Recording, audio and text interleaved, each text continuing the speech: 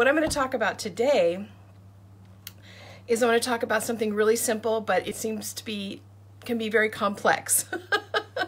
And that is how to dry your herbs, how to successfully dry your herbs. Okay, so I'm going to show you some of the, can you see this thread? And here's my basket, and I'm going to show you some of the tricks that I use that I've learned over time. This, I didn't just learn this, I wasn't born knowing this, and it didn't happen suddenly. It's just all the tricks that I've learned over time, how to successfully dry herbs. And especially after you've had a plant that you really put the time and effort into harvest and take care of, and then you go to use it and then it's moldy or gone bad. Oh my gosh, I do not like that. So we're going to talk about the 3 things that I consider, and then there's 3 ways. Once you consider those things, then you figure out which method you want to use, and I'm going to talk about 3 different methods, okay? So if you know anybody else that you think would like to hear about this, go tag them, or however we do it, get them on this talk, because this is going to be a good talk, or share the talk. Okay, so there's 3 things. 1, there's 3 things to consider before you decide which method to use to dry your plants. Number 1, what's your environmental climate? That may just seem like no-brainer, duh, but it's really, do you live in a hot and dry climate? Do you live in a wet and moist climate? What's it like where you live? Do you live in a humid area? Do you live coastal? Do you live in the dry mountains?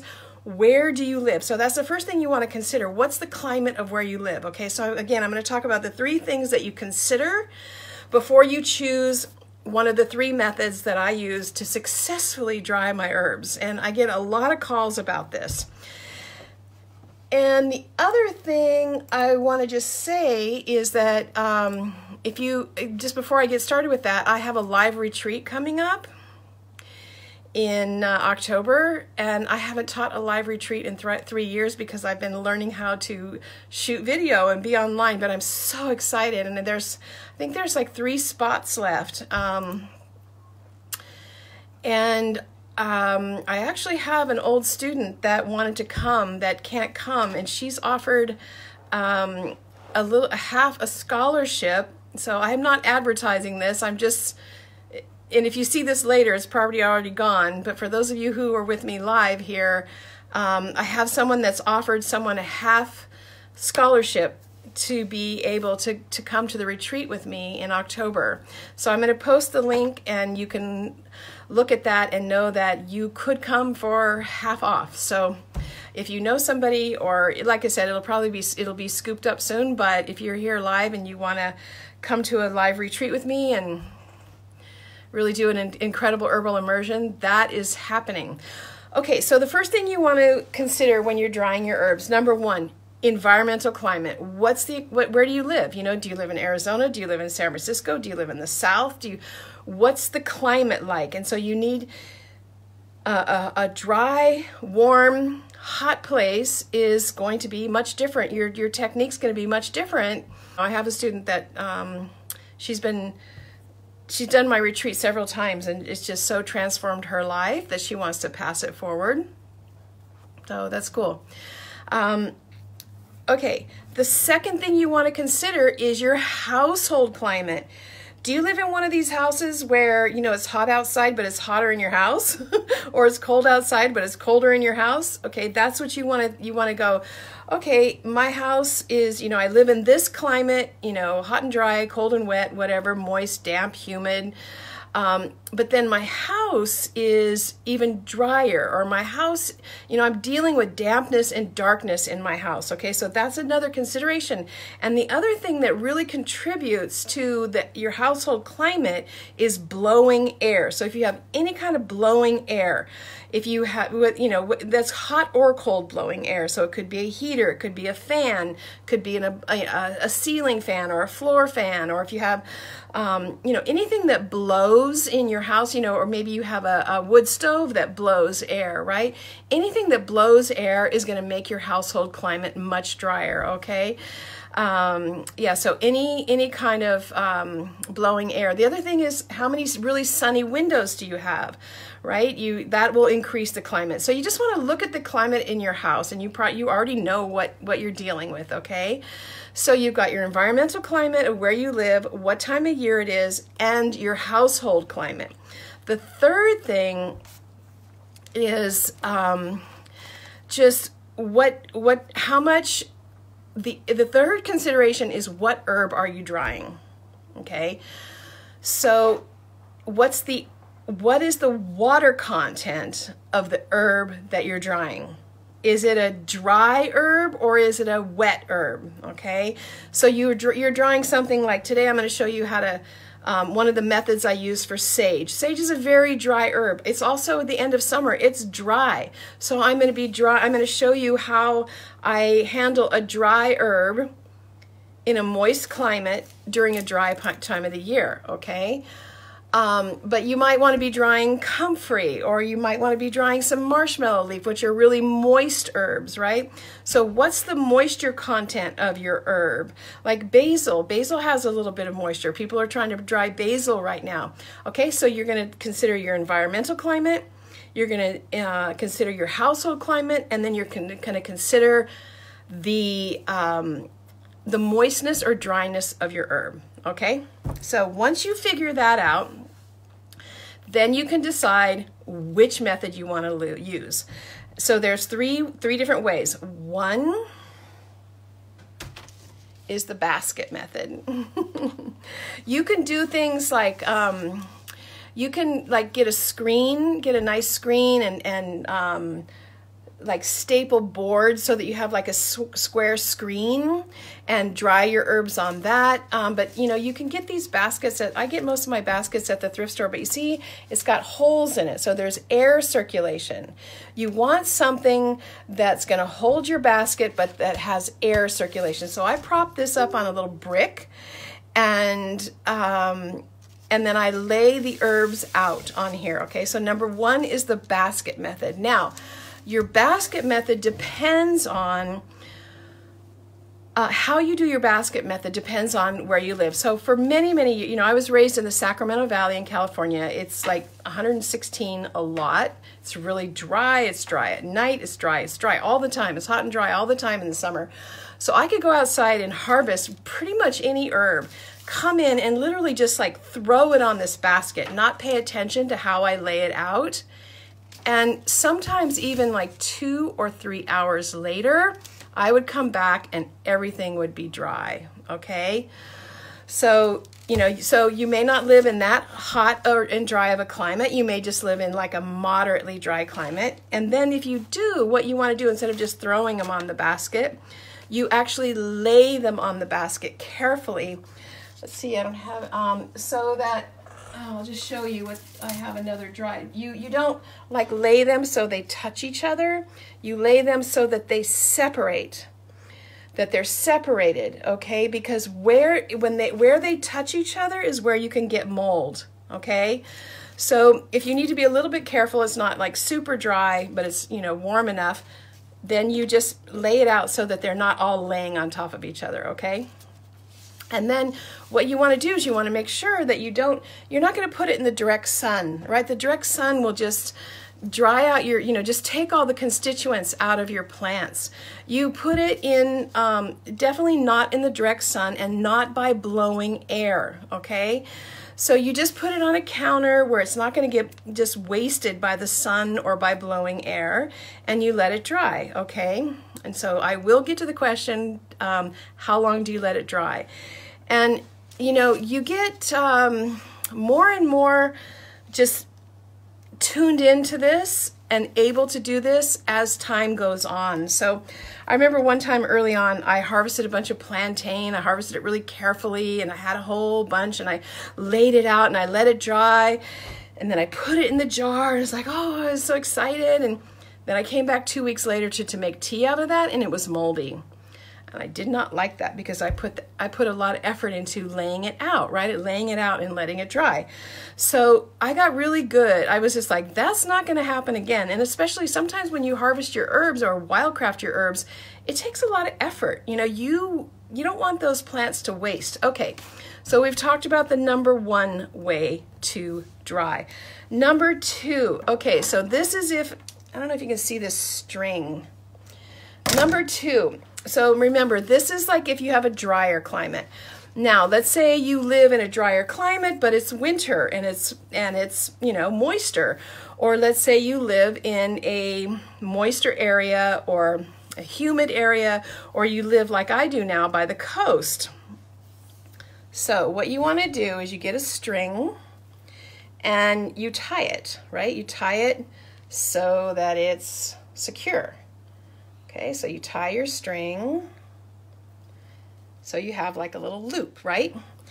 Then you take your string and you go like this. Can you see this? Tell me if you can see it. Okay, so you get your loop, you go like this, and you grab one part of the loop and pull it tight. See that? Now you have a hanging. Now you can hang this, right? And so you just have all these little loops around, and you can put up like a little string of nails on wherever in your house. So again, here's your loop.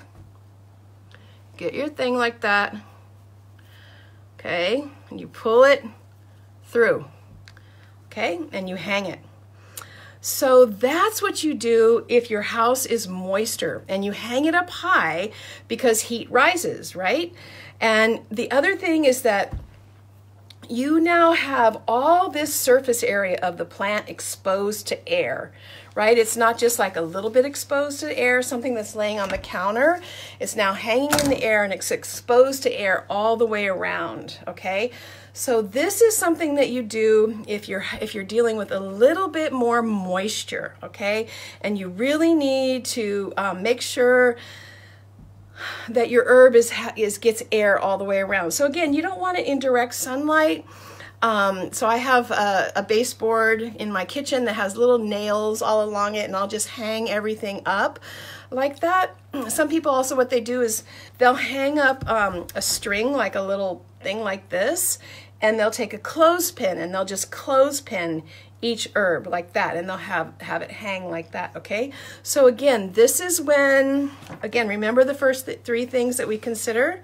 Environmental climate. So what I've talked about so far is environmental climate, household climate, and the moisture content of your plant, okay? And the time of year. So if it's really dry, you can use the basket method. If it's a little bit moister, you're gonna wanna hang it.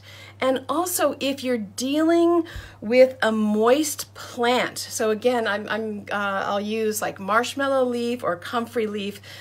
Those herbs are really moist, and if you lay out a comfrey leaf and a tiny bit of the leaf folds over on itself, the place where the leaf folds over on itself will turn black, and you don't want that.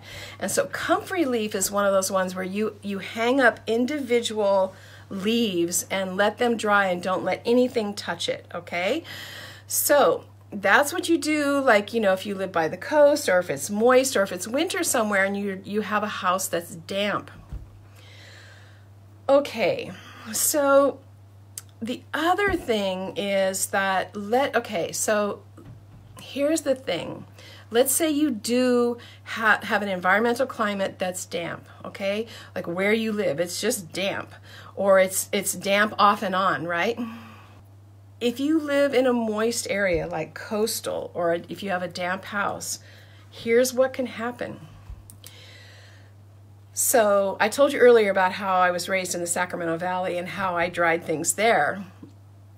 But then for many years I lived in San Francisco, and now I also live coastally. And what happens is that we have really great dry days, and then the fog comes in and it's just wet as can be. And I'll have herbs that are completely dry, that are hanging up, like they're dry, they're ready to be put in a jar, and if I leave them out during those moist days, they rehydrate and they get moist again. So if you live in one of these kind of areas, it's tricky because you'll be like, oh, it's dry, it's almost dry. And then you really have to make sure that it's still dry when you get it into the jar. I just got an email from somebody who said her plants were dry, but then she put them in the jar and 2 weeks, she opened it up later, or she checked her herbs later and they were moldy. So you have to really check them. And dry means they're, dry is like they're crunchy, they're crunchy. You can hear them. They're crackly. There's no moisture. And if you don't know what that feels like, you're going to learn herb by herb, okay? So you'll have an herb that's dry and then it'll rehydrate or re-moisten. So again, if you live in one of these moist, damp places, you have to be careful. You have to wait until they're dry, and then once they're dry, you put them up. You get them in the jar and you put the lid on, okay? Because they will rehydrate if they're, and then they'll just get hot, dry, dry, wet, and then you start to lose the potency of the herb, okay? So if you live in one of those kind of places where it's just like, I remember studying, I spent some time in Arkansas when I was studying herbal medicine with Michael Moore. I could not get my herbs to dry. It was just like, when is this herb going to dry?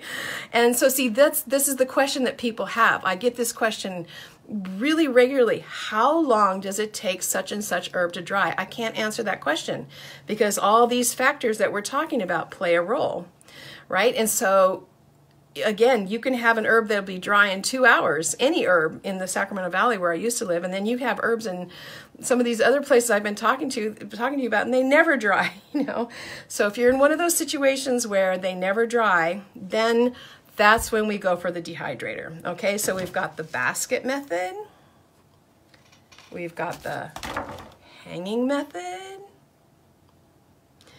and then if you're just like, this is crazy, my herbs are moist and dry, and I've had too many moldy, or maybe they never dry, that's when you get a dehydrator. And your dehydrator, I have an Excalibur, but it's not the only thing, but I like it because I can really lay things out. It's not like round where I have a heart, it's square. And also I can control the temperature. You want to get a dehydrator. There's a lot of dehydrators out there that you can't control the temperature. And the temperature is, high. You want to get a dehydrator that has a low temperature that you can control at 100 degrees. And so you want to dehydrate your herbs on a really low temperature, 100 degrees, 105 degrees or lower, right? So you want a dehydrator that you can control the temperature. Okay, so those are the 3 things you consider, and those are the 3 methods that I use. Now, again, every herb is different, every situation is different. The time of the year has a huge impact. So if you're harvesting herbs early spring, you're going to be dealing with a higher moisture content than something that you're harvesting in the late fall, right? So that is, what time of year it is. So maybe an herb that if you harvested it in the early spring, you really might need to do the hanging method. But if you harvest it in fall, maybe the basket method would work for you, okay? So those are all the considerations. And as far as how long each herb takes to dry, there's no way that I can answer that. And it really is about us, this is about tuning into nature and using our senses and really having to pay attention to our harvest, right? Is it dry? Is it not dry? Has it just rehydrated? What's happening with this? And really know what dried herb feels like. I have people ask me well, how do I know when it's dry? You know it's dry when it's crackly, and when I'm touching this, there is no moisture, and it's dry. It's like the difference when the leaves fall on the ground and they're still moist or when they're just dry, right? And that's what we're doing. We're learning to redevelop our senses and our ability to perceive, what's happening. So those are your 3 tips, the 3 things you consider, and then the 3 different ways to dry your herbs. I'd love to hear what herbs have you dried this year, or have you had any of your dried herbs turn into science projects? All right, drying lavender in this damp coastal climate. Okay, yeah, lavender. You know, you might have to do the hanging method. And if you're really, you know, if it's just like one foggy day after another, you might need a dehydrator, right? So if you can get some dry spells, or sometimes in the coastal climate, you can get your house so that it's a little drier, right? Depends on how many sunny windows you have. Yeah, sometimes you can get things a little bit drier in your house, but a lot of times at the coast, you need a dehydrator. And that is, yeah. Any other questions? Have you had trouble with drying any herbs? Or what are you drying right now? So Francis says, I bring it in the warm furnace room and use a dehydrator. Yeah. So right, you use a dehydrator. Yep. And then also you're using, you know, the first three things we consider, right? Again, the environmental climate, and then the climate in your home. And so you're using the climate in your home. You're using the room where there's a furnace, or there's a room where there's a wood stove, you know, if you live in a moist area. So there's an adjustment in your household climate that helps you dry your herbs, right? Pamela is asking, when you dry the herb flowers, is it best to place the flower face down, or does it matter? Okay, Pamela, which herb are you talking about? Tell me which herb, you know, so I can just really get an idea, because every plant really is a little bit different. So you have flowers that are just really like, yeah, let me know what you're talking about. So you have something like mugwort, you know, that like the flowers are like this. It's like it really doesn't matter, right? Like that. And if you're in a dry place, it doesn't matter either, really, because it'll just dry. But if you're in a moist area, you might, okay, all right, so calendula, if you're in a moist area, you might want to have the petals facing up so that more circulation can get onto the moister areas. And yeah, so if you have individual buds like that, like calendula, I lay it out where the flowers are up. So yeah, but then, you know, you have other, like I said, you have other flowers like the flowers here of mugwort, and see these flowers, it's, you know, it doesn't really matter which way you put them, right? Any other questions about, so yeah, so Pamela, it sounds like you have a calendula harvest going. That's good. Good for you. Dandelion, okay, dandelion flowers also. Dandelion flowers, again, that's just an individual flower, right? You just have this individual flower. And those you lay them out carefully, and I put the petals so the petals are up. Okay, and it's more of a tedious process. You just, you know, you pick each petal and you lay each petal out on the basket. Yeah, so those are the three things you consider, and then those are the three different methods that we use, and you know that it changes with the time of year. You're welcome, Pamela. See, when you dry the herb flowers, is it best? Okay, yeah, let's see, I already answered that. Let's see, the questions are just coming in. Yep. Yeah, so it can, you know, again, it can change with the kind of herb that you're using and with the time of year. So I hope that helps. I get that question, Cami, how long should I let my herbs dry? And there's no way for me to answer that question, because first you have to, because it's dry when it's dry. And I've had herbs dry in a couple hours, and depending on where I live or where I am, I'll have herbs never dry. So, yep, there you have it. I hope that helps. I hope that you have success, and you know, once the herb is dry, then you get it in a bag and get it in a drawer, or get it in a jar and get it in a cupboard so that it can't pick up the moisture again, okay? Okay, thanks everybody. Thanks for being with me.